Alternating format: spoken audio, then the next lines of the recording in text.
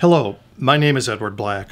I'm a lifelong resident of the state of Minnesota and pleased to be associated with the University of Minnesota and the Earl E. Bakken Medical Devices Center. I've been asked before how someone becomes a reimbursement expert. My best answer has always been to work for a health plan for a few years.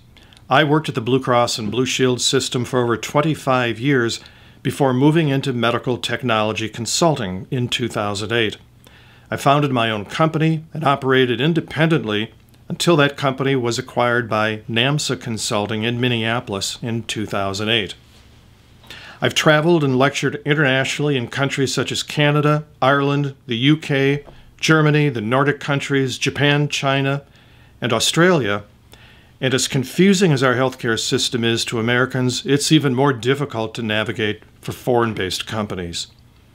After working inside the payer system so long, I still have that bias of a payer, but working from the payer perspective has given a unique insight into what is required for successful medical technology reimbursement.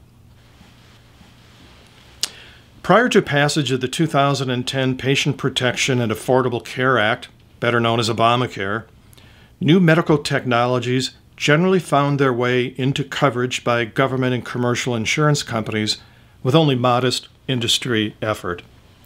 The Act emboldened health plans to do what they always wanted to do, put more emphasis on the development of clinical evidence. This course is divided into two main topics.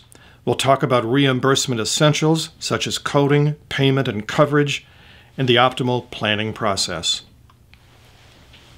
First of all, let's define what is reimbursement. Reimbursement is the set of strategies, activities, and processes that medical tech companies must require to ensure that their devices are adequately paid and covered by government and commercial insurance companies. The essential barriers to reimbursement are product and procedure coding, payment methodology, and coverage from government and commercial insurance companies. We won't go into much detail discussing health economics in this presentation. It's important to note, though, that cost-effectiveness analyses are most useful when trying to convince a payer that a technology, though more expensive, is more effective. ICERs are simply helpful to payers and health researchers who depend heavily on models that assess changes in quality of life, and budget impact models are particularly helpful for hospitals when considering the impact of a technology on their net revenue. So let's define coding, payment, and coverage, because those three things essentially equal what we refer to as reimbursement. Coding is the question of whether or not there is a code that describes your device or the manner in which physicians will use it. Payment is an analysis of how hospitals and physicians are paid, hopefully paid enough to encourage product adoption without being too expensive, thereby prohibiting government and commercial insurance coverage. And finally, coverage is the question of whether Medicare and private insurance companies will cover the device or the procedure it enables, and if so, under what clinical circumstances. This is the three-legged stool of reimbursement. And just as you cannot sit on a stool that only has one or two legs, a technology that lacks one of these three fundamentals may not achieve long-term success. These variables are independently developed, but highly interdependent. Let's talk about coding first. There is CPT coding, HCPC coding, and ICD-10 coding. CPT stands for Current Procedural Terminology. It is controlled by the American Medical Association and describes professional services rendered by physicians or other healthcare professionals. It's also referred to as Level 1 of HCPC coding. HCPC Level 2 codes describe products. These are controlled by the Centers for Medicare and Medicaid Services. The full explanation of HCPC is Healthcare Common Procedure Code System. And finally, International Classification of Diseases, 10th edition, PCS, describes hospital inpatient services. ICD-10-CM describes diagnoses, and these are controlled by the World Health Organization. Government and commercial insurers process healthcare data just like banks. They're dependent upon the precision of numbers to describe procedures rather than long narrative descriptions. Therefore, medical technology must be reduced to numbers in order for healthcare providers and payers to effectively communicate. Every physician service is described by a CPT code, either a unique code or by a code representing a group of common services. They are controlled by the American Medical Association and a panel of about 20 people called the CPT Editorial Panel, which determines what services or procedures get new codes. The process is supported by medical societies representing specialty groups of orthopedists, cardiologists, family practitioners, urologists, and all the professional medical societies. The process is only semi-transparent, subjective, sometimes political, and physicians and payers take the process very seriously. We've cited 3 examples of neurostimulation CPT codes.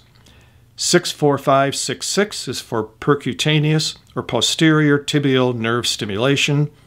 Close to that is 64568, an incision for implantation of a cranial nerve neurostimulator electrode array. 90867 is used to describe therapeutic repetitive transcranial magnetic stimulation treatment.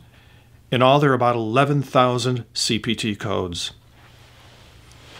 There are 5 essential criteria for creating a new CPT code or modifying an existing one. I've highlighted the 2 most challenging criteria in red. Both of these criteria are highly subjective. The term many physicians in the second point is determined subjectively by dividing the total number of specialists who might do the procedure by those who have actually done it. More complex procedures reduce the total number of available physicians and those who have been trained. Medical society guidance is critical in this determination. Either way, the important point is that the procedure must already be in use by physicians in the U.S., and the clinical evidence of those services must be well established and documented in U.S. peer-reviewed, publicly available literature. The evidence requirements for obtaining a new CPT code are greater than what is required to obtain FDA clearance, and even more evidence is required to secure coverage than for coding. The Healthcare Common Procedure Code Level 1 Category 1 CPT code evidence requirements requires at least 5 peer-reviewed published references. At least 3 of those 5 must report the procedure in a U.S. patient population. Of these, at least 2 articles must support different patient populations or have different authors, and at least one of the publications must be based on results from well-designed, non-experimental descriptive studies, such as comparative studies, correlation studies, or case control studies. Far too many companies wait until they achieve FDA clearance for their device until they consider whether or not the service it enables can be described in CPT. The AMA has prescribed amounts of peer-reviewed published evidence required for consideration of a code, and in recent years the CPT panel has held more strictly enforcement of these requirements among the medical societies that recommend their passage. The default for a Category 1 CPT code is a Category 3 temporary code, of which you may have heard.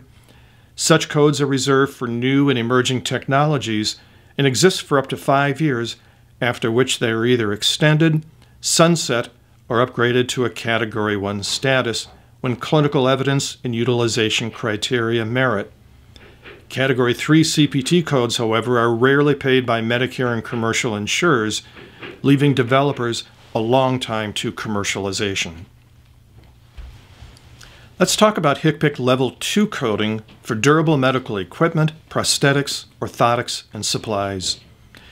DME is generally defined by CMS as the equipment used in the home, which can withstand repeated use, is primarily and customarily used to serve a medical purpose, has an expected life of at least 3 years, and is generally not useful in the absence of an illness or an injury.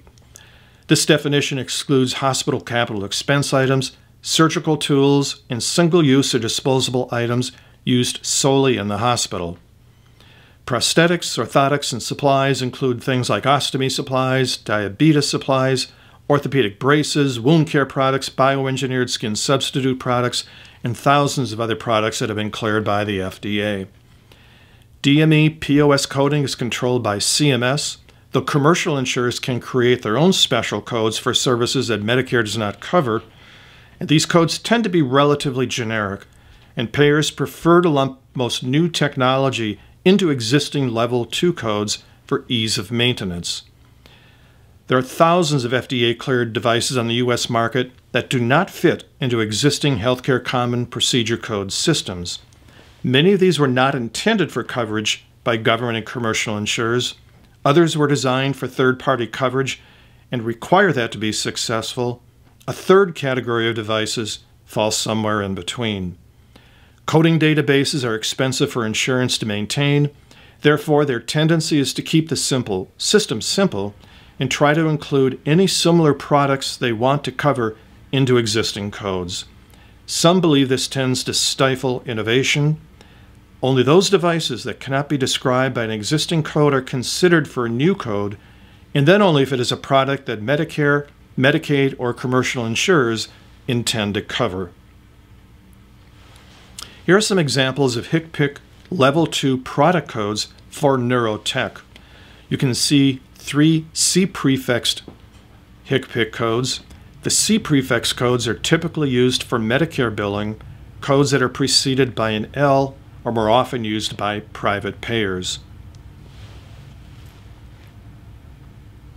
And finally, we'll touch on International Classification of Diseases, CM and PCS codes. ICD-10 codes are used to authorize and calculate trillions of dollars of payments from Medicare, Medicaid, TRICARE, Veterans Health Administration, and commercial insurers paid to hospitals, physicians, and other healthcare providers and suppliers. The millions of combinations of codes will allow for better analyses of disease patterns and to process medical benefit claims. Diagnosis codes, there are about 68,000 codes which are reported by all healthcare institutions. The ICD-10 procedure codes are used strictly for hospitals for reporting inpatient services. Remember, hospitals report ICD-10 PCS codes for inpatient services. Physicians report with CPT. And an even more complex matrix of 87,000 codes exists for hospital-based procedures, which is 29 times more codes than was in the 9th edition. Issuance of these codes is controlled by CMS. This process is easier and more transparent than the CPT process. An example for an inpatient spinal cord stimulator is indicated below. These are 7-digit codes, a combination of alphanumeric characters. Each one represents either a medical or surgical procedure. A 0 indicates it's done in the central nervous system and cranial nerves. Others reflect the location and the technique by which those are implanted.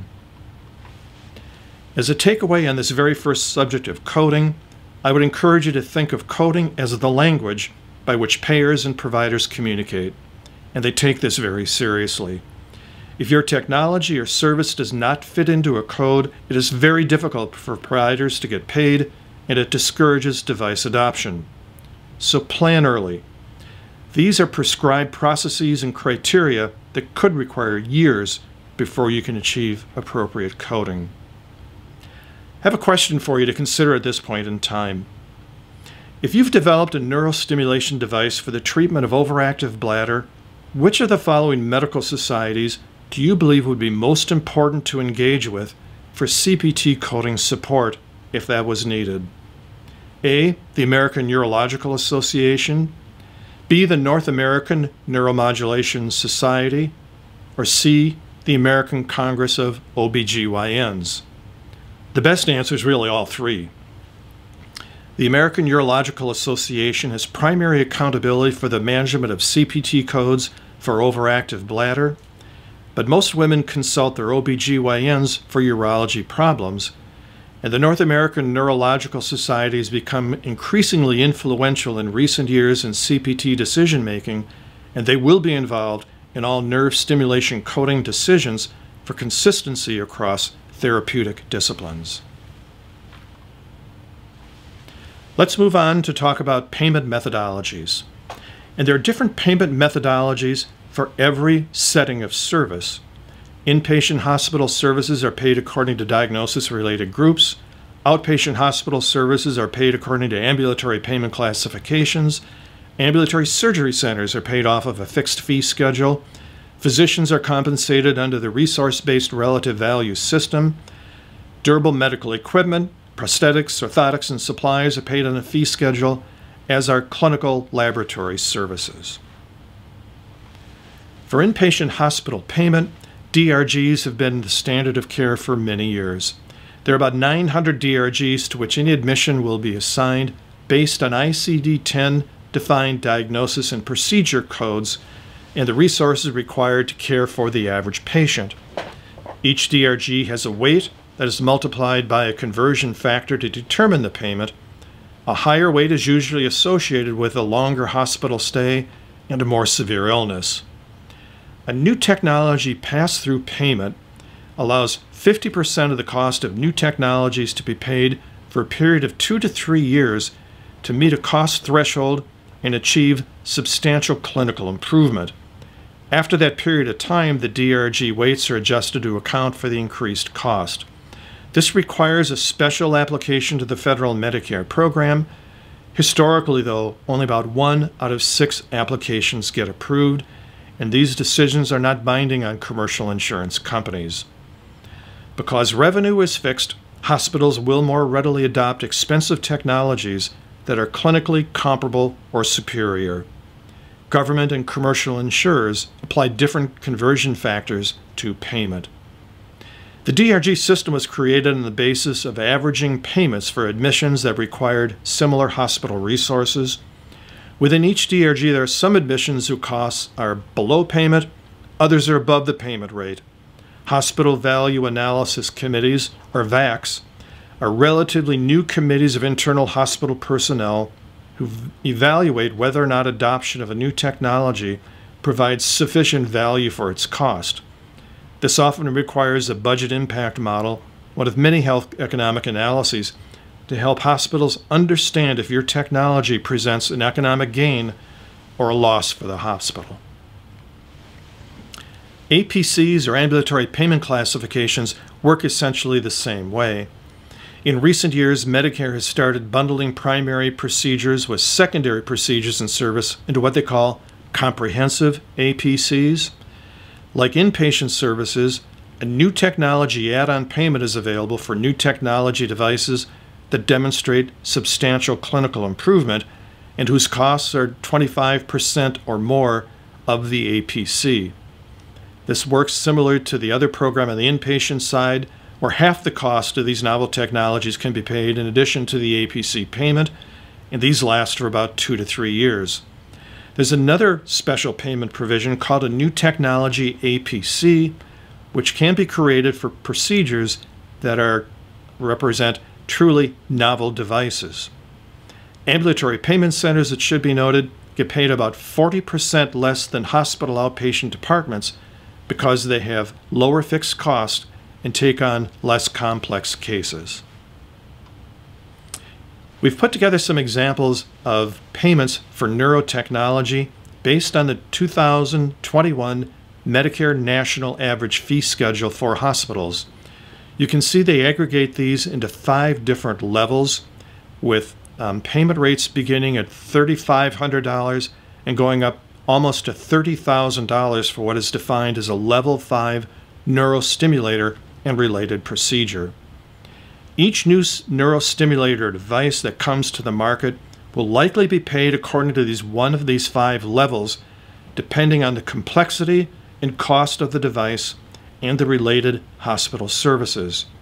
For truly novel, expensive technologies that are assigned to a new technology APC or a new technology pass-through payment, that's also a possibility, which is a significant enhancement to market adoption for any new technology.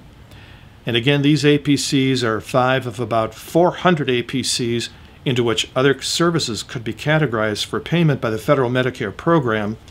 Most commercial insurers have adopted similar payment methodologies, but they apply their own conversion factors for payment, which typically results in a payment of up to 35, maybe 40% more than the federal Medicare program.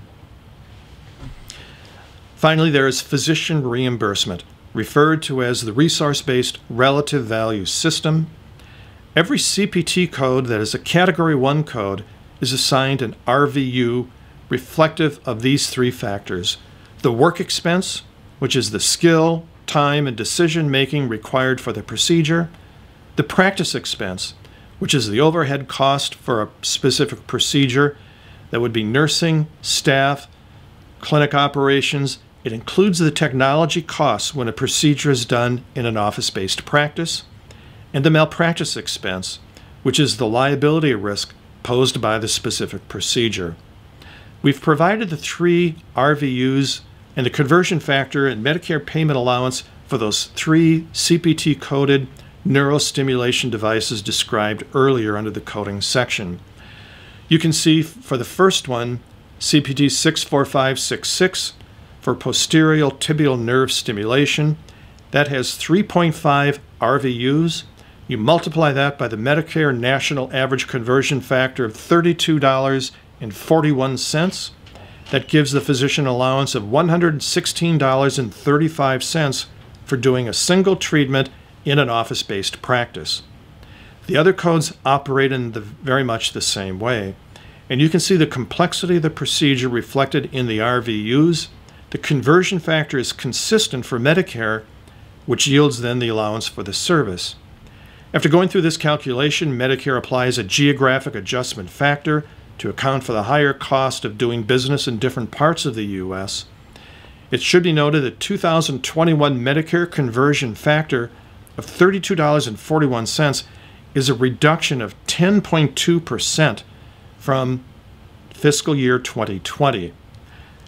Have to keep in mind, though, that the RVUs get adjusted a bit from year to year, but a reduction of 10% of the conversion factor is a significant reduction in the payment for physician services that will occur in fiscal year 2021. And as I noted before, commercial insurers will negotiate their own conversion factors, which are consistently higher than Medicare's. It's another reason that physicians and even hospitals look at payer mix to understand the affordability of adopting new technology. RVUs are recommended by another AMA CPT committee, euphemistically referred to as the RUC, or the Relative Value Update Committee. Once a Category 1 CPT code is established by the editorial panel, a different group, the RUC, assigns these RVUs. They're composed of 20 physicians who debate the relative value of one procedure compared to others across all the different medical surgical disciplines. The result of their work is the establishment of RVUs, which payers use as the basis for payment, though Medicare and private insurers can choose to institute their own RVUs if they disagree with the RUC recommendations. And note again that Category 3 codes for new and emerging technologies do not get assigned RVUs because they are rarely covered and paid anyway. And finally, the DME POS fee schedule is established and maintained by the federal Medicare program. Every HCPC code, every HCPC product code gets assigned to the fee schedule. And if your product fits the definition of the code, it will be automatically paid according to that allowance for the code, regardless of any unique features it may have that distinguish it from other products in that same category. The fee schedule is revised annually by CMS. However, CMS is moving more toward competitive bidding for similar products in multiple categories, and you should be aware of these before pricing a product or designing a product that is maybe more sophisticated and more expensive, because payment is going to be relegated to the average cost of all these devices associated with a particular code. Private insurers generally do not maintain their own database of allowances because it's expensive to maintain. They typically will just apply a discount or a slight increase above the Medicare standard schedule for payment of DME, which in the global cost of healthcare does not amount to a great deal. In summary, when we think about payment, you must consider that payment for most hospital, physician, and DME and supply services and supplies are predetermined. You must understand this to determine its effect on your technology adoption. Government and commercial insurers all have different payment rates, leading providers to think about the payment mix, and devices that are less expensive and provide comparable or better clinical results are easy for providers who are paid on a fixed revenue basis to adopt. Let's ask another question here. The question is, why do payment rates vary so much? I'll give you three possible answers. A, Medicare is the largest single payer and therefore exerts significant pricing leverage. B, commercial insurers try to keep within close range of each other in payment levels for competitive purposes. Or C, payment level drives the bulk of the cost of care. The correct answer is really A. Commercial insurers drive hard negotiations to try to gain a competitive advantage, and most economists will advise that in the U.S., the utilization rate of services drives the cost of care more than the cost per service. Let's talk now about coverage of new technology. Among coding, payment, and coverage, obtaining commercial and government insurance coverage has become the greatest potential barrier to successful medical technology commercialization. There are over 1,000 health plan organizations that make medical policy coverage decisions, some on their own, some follow Medicare, some follow other external technology assessments. Unlike FDA clearance, which is an extremely important, but it's a single sentinel event, securing government and commercial insurance coverage requires many small and large successes, which typically occur over an extended period of time, years for most technologies. There really are no standards for evidence for coverage, unlike there are for CPT coding. You require volumes of high-quality, peer-reviewed, published clinical evidence required for coverage of any technology, but payer opinions on how much and the quality of the evidence vary widely. Clinical evidence developed outside the U.S. is not highly valued by payers because medicine is practiced differently in different countries. It's even practiced differently in different parts of the United States. The larger the commercial payer, organizations such as United Healthcare, Aetna, Anthem Blue Cross and Blue Shield, the more evidence that will be required. Big companies cannot easily reverse bad decisions, so they're more cautious to extend coverage in the first place. Some payers will make decisions based on clinical evidence alone, others will consider cost-effective analyses, and this is becoming more common.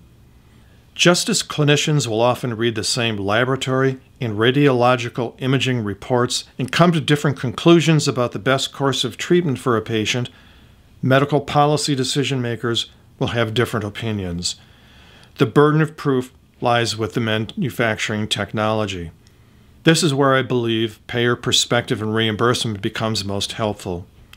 The Hippocratic Oath commits healthcare professionals to apply the benefit of the sick, all measures that are required, avoiding those twin traps of overtreatment and therapeutic nihilism. While healthcare professionals are committed to each individual patient, health plans are responsible for medical policy decision-making for large populations of people. Consequently, they view medical necessity differently. There are several technology evaluation groups. Here you will see the most highly regarded ones: the Blue Cross and Blue Shield Association Technology Evaluation Committee, Aetna Technology Assessment, California Technology Assessment Committee, ECRI Institute, and Hayes Research. The BCBSA, Aetna, and Caltechs are generally considered the most rigorous review processes. These assessments are frequently cited in each other's medical policies. ECRI and Hayes are proprietary, subscription-based services. They provide tech assessments and less rigorous reviews primarily to small insurers who lack the resources to do their own. There are several private organizations that will evaluate new technologies, and these are the most recognized organizations. As mentioned before, there are over 1,000 commercial insurance companies who will make those decisions. Small organizations may follow Medicare coverage guidance or purchase technology assessments from other organizations, but these policies vary dramatically over different geographies and at different periods of time, and they do not automatically update these policies on any regularly scheduled basis. This is where a lot of coverage advocacy work really becomes important. Here you see the long-standing criteria by which the Blue Cross and Blue Shield Association evaluates new technology. One of these criteria will be the most important to each new technology, but the challenge is to understand where payer objections reside and to plan clinical trials with that understanding. I've highlighted the two criteria that cause most technologies to fail to obtain coverage. Just because a new device or therapy is cleared by the FDA does not mean that it is as beneficial as other therapies. Health plan medical policy people will carefully review peer-reviewed published clinical evidence and compare the results of these new therapies against the current standard of care. They are under no obligation to cover new therapies just because they're FDA cleared. When designing clinical trials, it's important to segment the population. Commercial insurers generally cover people under age 65, including pediatric patients, and if your study population does not include these age segments, you will have trouble. Conversely, it's very difficult to convince Medicare to cover a technology if your study does not have a large component of people over the age 65. When we talk about this in greater detail, it should be obvious that clinical improvement is much more easily attained within the confines of a controlled clinical study. This is identified on point number 5, where the improvement must be attainable outside the investigative setting. These two really pose the greatest challenges for medical technology entrepreneurs.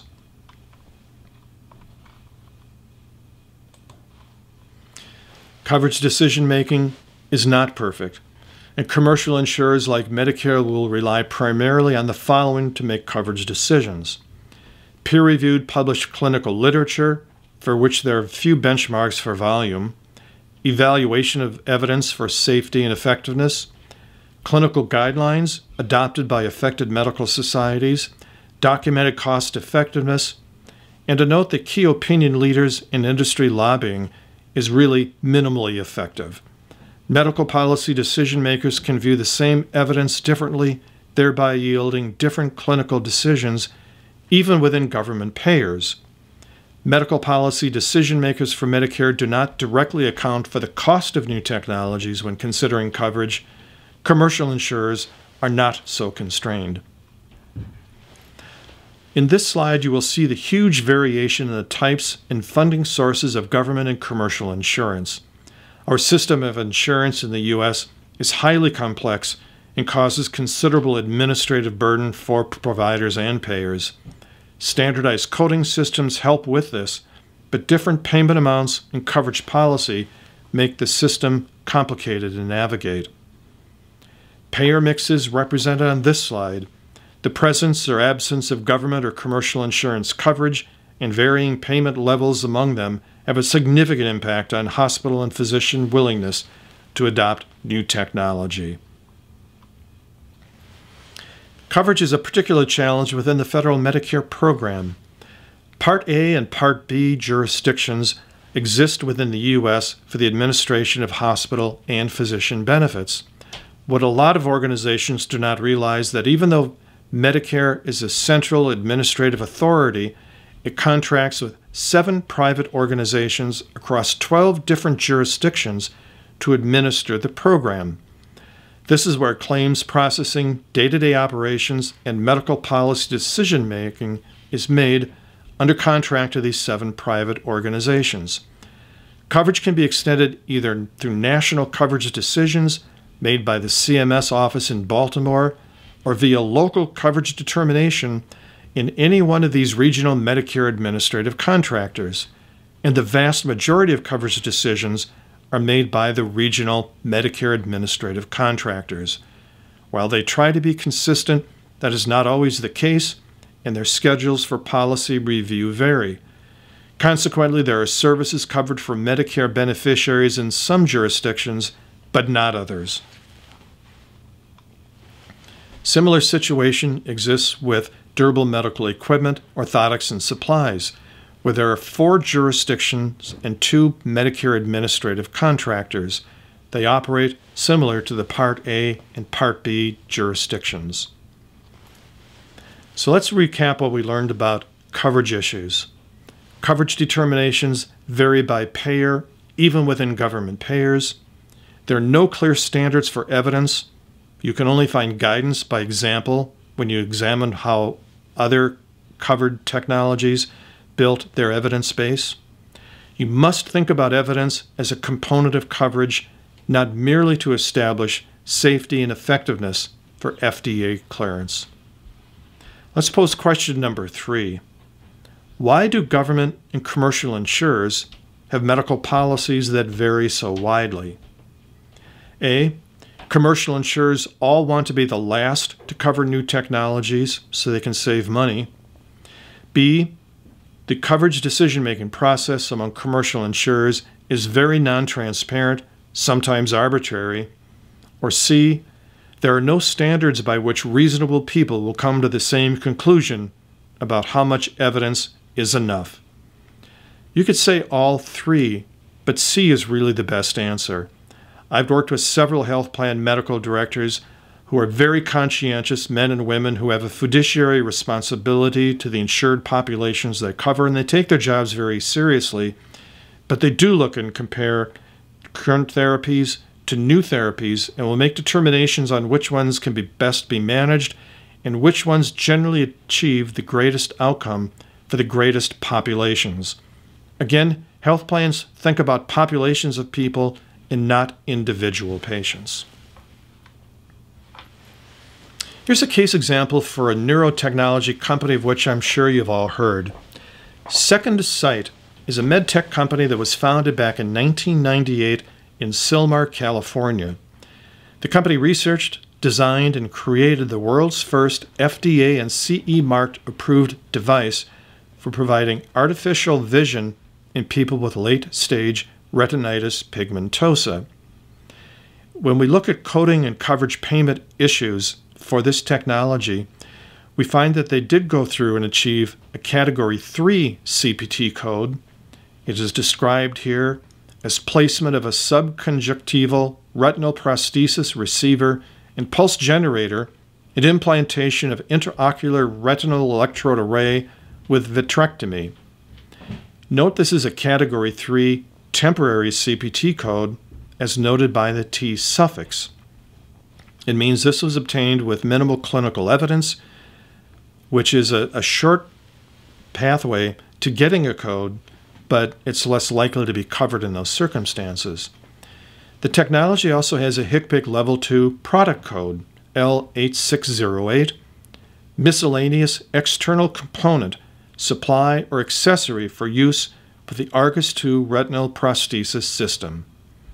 This HCPCS code, as you will note, is specific to the Argus 2.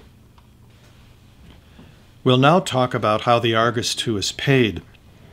In 2019, CMS approved a Medicare hospital outpatient payment of $152,500 for the Argus 2 system and the associated procedure. You recall prior presentations, we talked about a new technology APC. Second Sight was awarded a NeuroTech APC because the cost of this device was so high and it did not fit into an existing APC. You recall the APCs for neurostimulation devices began at about $3,500 and capped out at $30,000.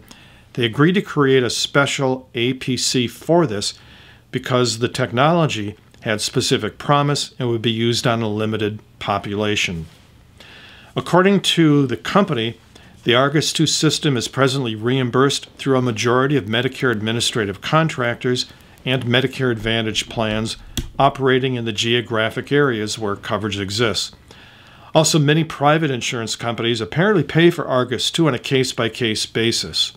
This was a quote directly from the company website.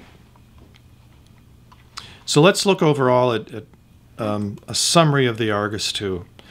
It's an example of a technology that uniquely identifies how challenging and expensive novel technologies can be, particularly those that require special considerations in coding, payment, and coverage.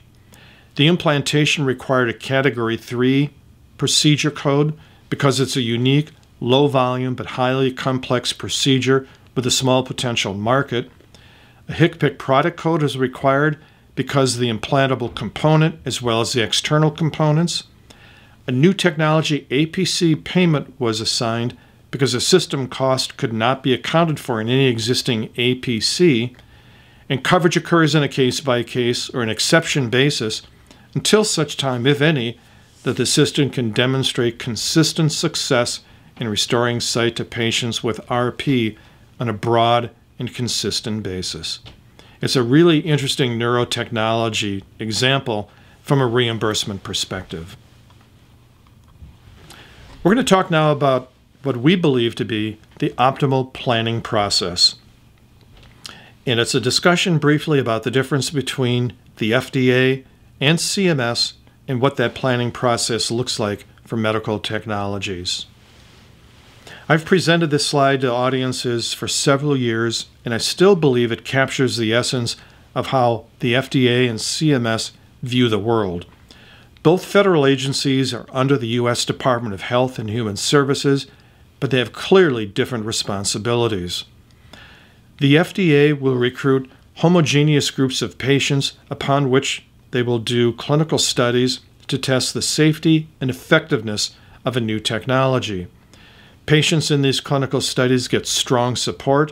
They're carefully selected to be into the program. The physicians, hospitals, other health professionals adhere to strict study and quality controls, and there's clinical oversight in every step of the process. These studies are done at the leading medical centers by key opinion leaders, those who practice the science of medicine. The total result of this is an effort to secure a predicate device in many circumstances using non-inferiority-based studies. In many cases, that's what's required to create safe and effective devices for the U.S. market. When you move over to CMS and consider that as representative of third-party payers in general, once a technology is approved and used in the public domain, it is not used on a homogeneous group of patients. And a lot of patients are non-compliant, either because they don't understand follow-up instructions or they can't afford them in the case of certain medications. Physicians will practice fee-for-service medicine. They can take a technology and use it off-label, even though you can't promote it for that purpose. And we all know that physician skill varies widely and is highly dependent upon the number of and volume of services provided by an institution and the skill and experience developed by the professional medical team. Once the technology is approved, and if it's designed primarily for surgical specialists, generalists are not constrained from using that. So you have all types of clinical providers and specialists who may use the procedure, those who may practice the art of medicine as well as the science of medicine. And finally, payers are busy people. They maintain a huge database of medical policies, and they're looking for technologies that are clinically superior and not those that just meet the safety and effectiveness criteria of predicate-based devices. And that's why CMS developed the mantra, reasonable and necessary, because not all technologies that are safe and effective are reasonable and necessary for patient care, and particularly for specific patient populations. It is the real divergence of these perspectives that has caused reimbursement to become what I consider a greater barrier to adoption than achieving FDA clearance.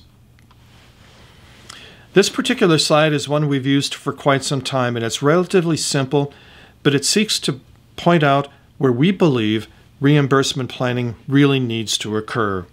And you'll see that in the second step. We believe regulatory and reimbursement strategies need to be developed hand in hand. Too many companies think about reimbursement far too late in the process. Ideally, reimbursement planning should coincide with regulatory planning. It is during this phase that companies need to identify the clinical evidence needed to develop in order to establish safety and effectiveness for the FDA, but also to satisfy reasonable and necessary criteria for broad health plan coverage. It is from this planning that a clinical and publication strategy emerges. Oftentimes, you can talk to CMS, to the coverage and analysis group, to get a reaction to the type of evidence that may be required to cover a new technology. Under certain circumstances, third-party payers, commercial insurers, will make medical policy people available to talk about their perceptions of new technology and the evidence may be required. And medical policies are generally available on health plan databases as well as through CMS, and you can seek guidance and current positions from these health plans about the coverage status of current technologies, both those that are covered and those that are not covered. Those are really important pieces of work to do before developing a clinical strategy. So when you have that information and have some understanding about what type of clinical evidence may be required to meet reasonable and necessary criteria and safety and effectiveness, is when you begin to develop the clinical plan and not before. The clinical plan based on evidence requirements will drive the clinical strategy, the publication strategy, so that by the time you secure regulatory approval based on the completed studies, you should be in a position to secure coverage through government and commercial insurance companies. Failure to do so means you may have to go all the way backwards in the process and develop evidence specific to secure coverage if you did not consider that comprehensively at the very beginning of the process. I like to call this the Candyland slide. If you think of the kids' game Candyland, you move through these colored squares and you have a chance at the end you might draw a card that sends you all the way back to start. And that's what can happen to companies that don't plan early for reimbursement for medical technology companies. We encourage you to link regulatory, reimbursement, and market planning. For the regulatory piece, engage with regulators early. Do your pre-submission FDA meetings. With reimbursement, you can engage with health plan medical policy decision makers early to understand expectations for coverage. You can research their coverage guidance for all different kinds of technologies, not only in neurostimulation, neuromodulation, but in all therapeutic areas, and get great insight into why they do or do not cover certain types of technologies. You can engage with the AMA and in some circumstances medical societies for coding and clinical guidance that they perceive are going to be necessary even to achieve a CPT code or to answer some of their concerns about a technology, particularly if you want them to develop a clinical guideline for use of your technology once it is out in the market. And that work really all needs to be incorporated into the marketing plan where you can engage with key opinion leaders and end users to make certain that the studies you're designing meet their needs as well. All of this information feeds back into developing a regulatory, clinical, marketing, and reimbursement strategies necessary to be successful in the commercial market. The project plan simply and identified by bullet point talks about defining company goals, whether you want to be the first in the market, paid highest, or develop the greatest technology in that therapeutic area so you become the standard of care. You want to define the device, its intended use and mode of action, complete a market assessment, define the standard of care, define the desired marketing and labeling claims, complete your regulatory assessment, device classification and route to market, current requirements, assess potential to leverage data across several regions for several purposes, complete a reimbursement landscape assessment to understand for potential barriers in coding, payment, and coverage, develop a clinical strategy that responds to regulatory and reimbursement requirements, and create a publication plan that will meet requirements of all vested stakeholders. Remember, when thinking about planning, the FDA and CMS have distinctly different responsibilities that must be understood. Link regulatory and reimbursement planning to maximize efficiency in the development of clinical evidence. Research medical coverage policies and technology assessments to determine the evidence you must develop to successfully commercialize. And we'll pose question number 4 to this group now. Why is it so important to link reimbursement and regulatory planning? A, it is best to know early if a technology will fail to achieve coverage or be insufficiently paid and therefore not adopted by providers. B. Regulatory provisions for human device exemption, breakthrough status, and Category A experimental or Category B investigative studies, as designated by the FDA, can affect evidence requirements for coverage and the ability to get devices paid during an approved IDE study. Or C. Clinical trials can be very expensive and time-consuming. Failure to anticipate payer requirements for coverage and to plan accordingly can cost thousands and thousands of dollars and years of time. It's pretty easy. The answer is all three. They're all very important considerations, and that's why we stress thinking about these things very early in the planning process. We encourage you to start early.